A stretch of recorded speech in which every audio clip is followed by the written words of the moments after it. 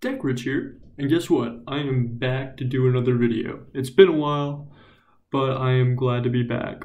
So this video is going to be talking about Microsoft and their new change to Edge, specifically with the PDF viewer. So prior to this update, when you opened up a PDF as I had here, there would be one option, and that would be to view it. And you would load it up, and it wouldn't be this fluid. It would load up the page very slowly and take up everything. They revolutionized it, and they made it load so much quicker, and it flows a lot better. Another thing that they needed a lot, and you had Firefox, you had Chrome, is the ability to rotate. This is so influential, and you can also read aloud the document.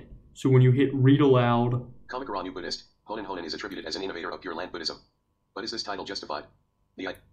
You can change the voice, you can change the speed to make it slower. It's really useful.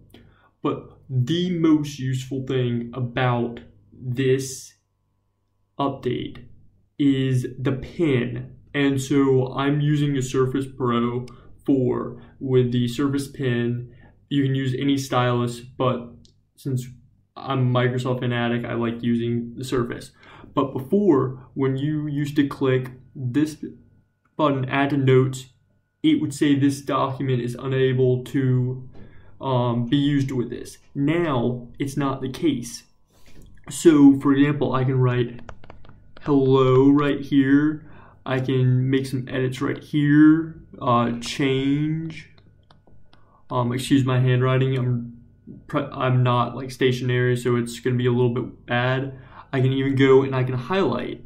And you see, this highlights exactly where the text is. But for example, if I was gonna highlight this, I can't highlight anything that's a picture or anything such as that. So I can, but it's very useful, and I can increase the size of the paintbrush, change the color and the size. So if I'm like, okay, this sentence is absolutely terrible, let's knock this out. And so there you go. And then I can save it, and I can keep working on it wherever I want. And it's so much, so useful, because now your PDF viewer is also your editor. Before, I had to use a program called Xodo, and here's the same document that I did a little bit of edits for. And so I would have to, like, you know, take the pen right here. It's more useful than this PDF viewer for Edge, so I would recommend if you're doing it extensively. But like, for example, for Paint, you would have to do this, and you could write in blue, but the colors were restricted. You have to hit save every time. Very flawed, and your highlighting goes off the page. It doesn't adhere to the words. So there's some limitations though. You can add text boxes and everything, but it's not as useful as having it adhere. And there's no voice thing.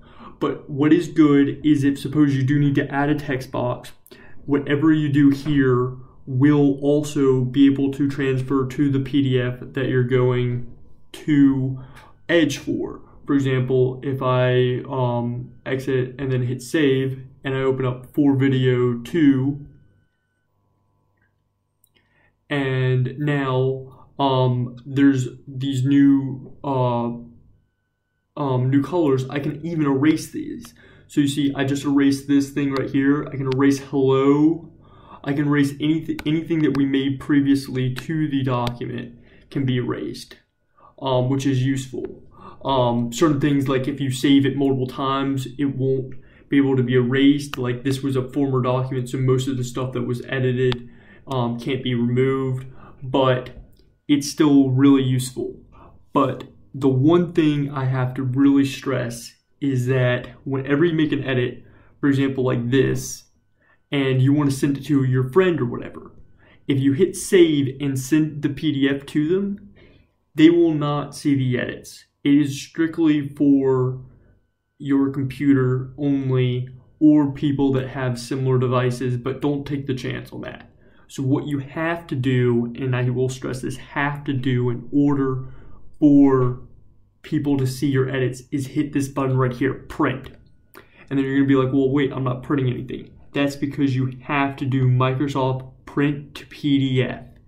And then you hit print, and you have to save it as, you can save it on top of it. For example, if I want to save it on top of F2, I can, and it will overwrite it, but don't save it on the one that you're editing. So I couldn't save it as for video, because if I saved it as for video and wanting to replace it, something went wrong. So then you have to go back, hit print, and then change it to F3, save it. And then now, when I open up F3,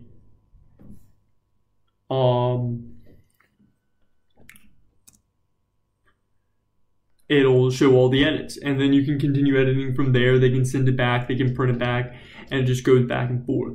But it is really useful. Now, for anyone who edits PDFs on their computer, it saves you a lot from not having to print people, or it's libraries.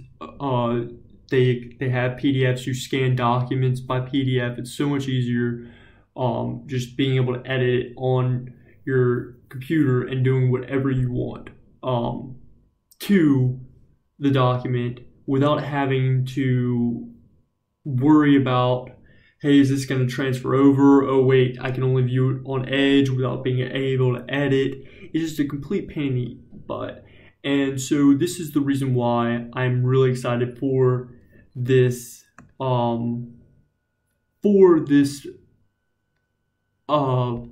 piece of update that they did, piece of update to Edge. Now there's some other things that they added to Edge that were really good. I would recommend you checking them out.